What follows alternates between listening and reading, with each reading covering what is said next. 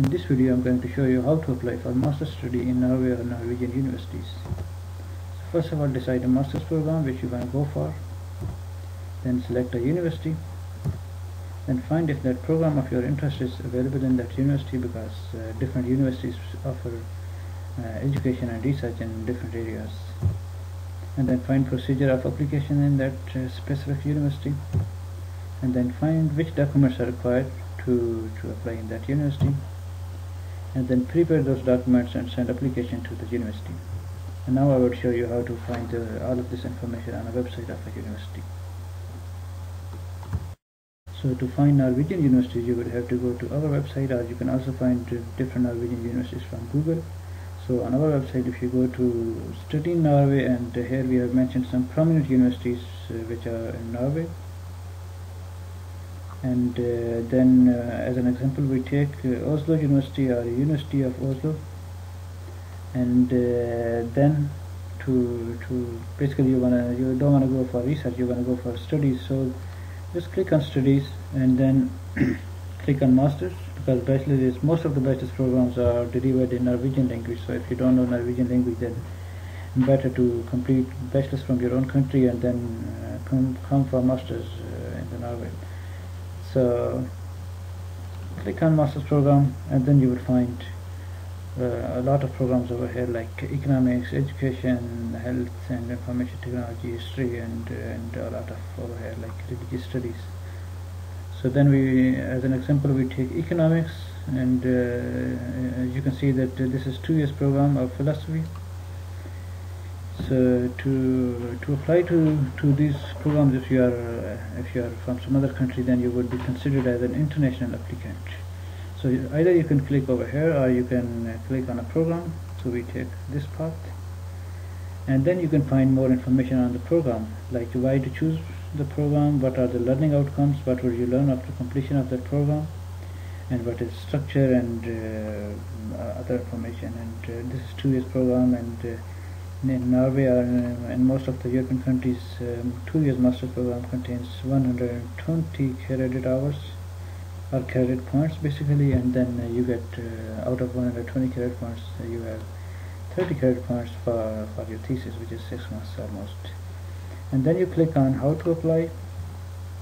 So over here you find some basic information, like 1st of December is the deadline to apply for this program, and if you are from European countries like EU or EEA or Switzerland, then deadline for you is 15th of April, and if you are from Nordic countries, then deadline is 1st of June. So they have divided different applicants in different groups over here.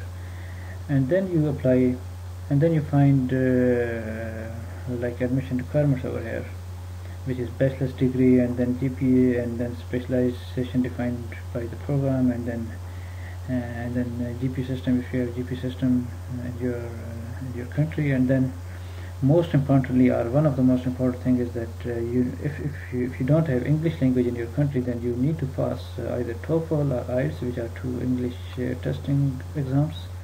Just to Norwegian university just want to know that you know English, and you understand right, and you can communicate in English. So that is very important for them. So then you click on how to apply for master's degree program. One more thing. So on back side, if you hold Norwegian ID, which is basically 11-digit code, so then you go to different website and you can directly apply over here. But if you are coming from some country like which is not I mean, if you have not been living in Norway, then you would not be having this code. So then better to go on this link, and then here you can find different requirements for different countries. So if you open this link, then you find different countries, like for Afghanistan you need secondary school certificate, and then 4 years university education, and then you need English test passed, basically that is TOEFL or IELTS. And similarly for most of the countries, all of these requirements are written over here. So like for France, there are different options, 3 years education or 3 years degree over there. And then in the last of this document, you can exempt your TOEFL or IELTS if you have been studying in UK, USA, Canada, and New Zealand, Australia, and Ireland. And then if you have been studying in Nordic countries, and what else is here? Students who have completed basic degree in English language of instruction in one of the Nordic countries, okay.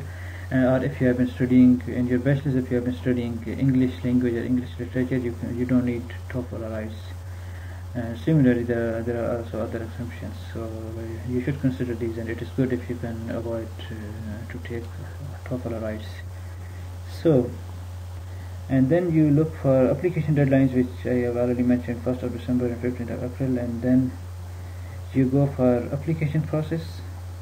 If you're from European countries, then definitely these are the requirements for you. But currently I'm considering a general procedure which can be applied on European degree, European applicants, or applicants from Asian countries, or American, or Australia, or whatever.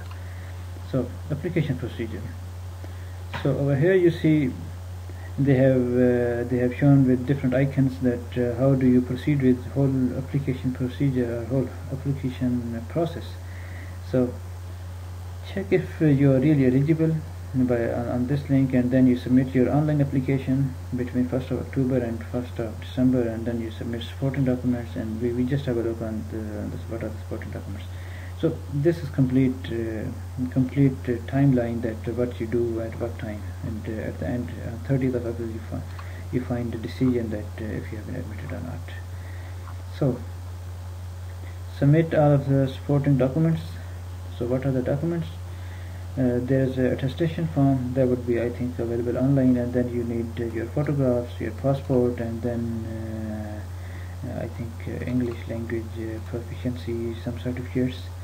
And then you need documentation of financing, because in Norway study is free, but still you need to pay for apartment and for food, so you need to show them money, that you really have money to live in Norway. And then finally, when everything is ready, you send your documents to this address, or this address if you are using courier and like DHL or something else. So then you can use either this address to send your applications. So I hope that this video tutorial would be helpful for you, and if you really like this video tutorial, then you are encouraged to subscribe to our newsletter, so that you can get this kind of video tutorials automatically by email.